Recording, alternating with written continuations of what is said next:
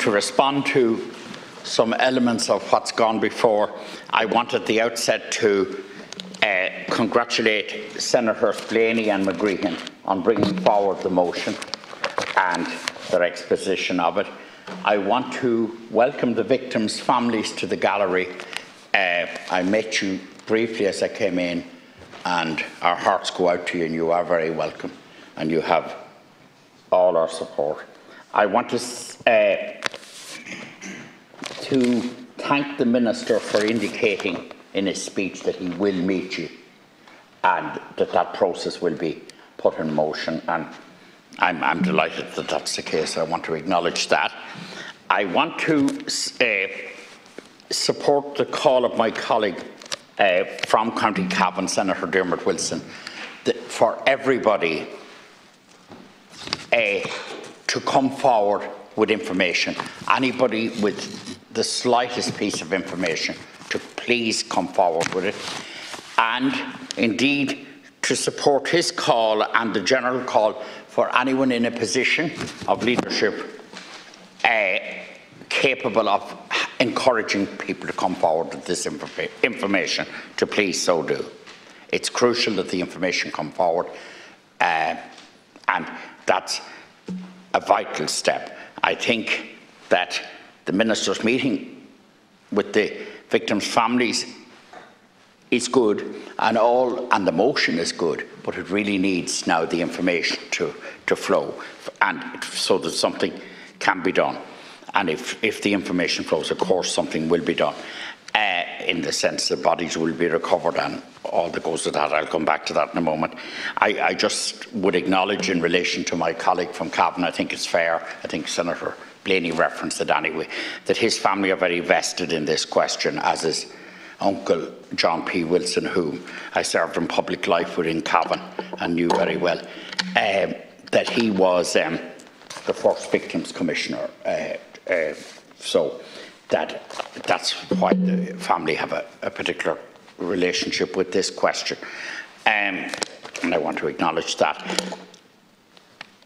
It's obvious that nothing is more important for people than to have, and as somebody put it so eloquently earlier, saying, it's a shocking thing that we talk about somebody looking forward to a funeral, but nothing is more important to people than to gain a level of closure, to have, as I think you said last earlier yourself in your contribution, to have a place to go to visit their relatives, to have their religious ceremonies, to have all that goes with that. That's so embedded in the human condition, it's embedded in our religion, it's very embedded in the Irish culture.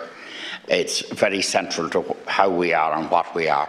And in fact, the biggest days in our local communities at home, the biggest day of the year when it brings home people from all places to the local area, is Cemetery Sunday, when people come back to visit their family graves and to be around family on that particular day. And that's the whole reasoning behind it.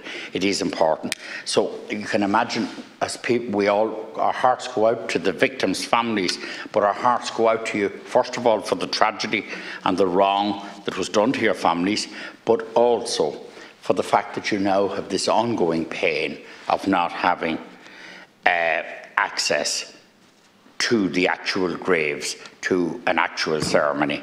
And we can only imagine what you're going through, and there's nothing that we can say that's adequate, only that it behoves us in our job, in our end of it, to see what we can do to support you. And the Ministers' meeting is an important step, and I'm glad that that's coming. But next important step is that those in public life who are in any position to elicit information and get the information that you need should so do.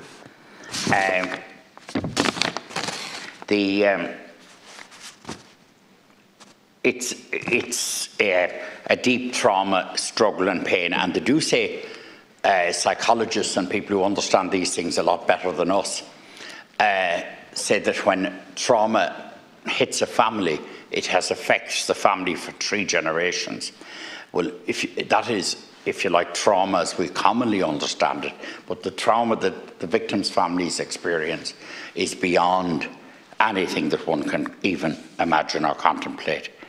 So it is a great exercise. Well done to Senator Blaney, who's a Northern man with a huge interest in all of this, and his family. That well done to you, Senator Blaney, and Senator McGreehan, for bringing this forward, bringing it onto the floor of the chamber. And I suppose, truthfully, it should be done periodically until the very last victim is recovered and that family has found comfort. There isn't a lot more that can be said. It's traumatic. It's slightly, and you could hear it in people's reaction and speeches there. There's a level of trauma for people at the distance we're at from it. But if there's a level of stress and trauma at that distance, we can only attempt to imagine what it's like for those for whom it's central, for whom it's an everyday reality. So we'll, I think, leave it at that and just hope that some good will come out of it. Thank you.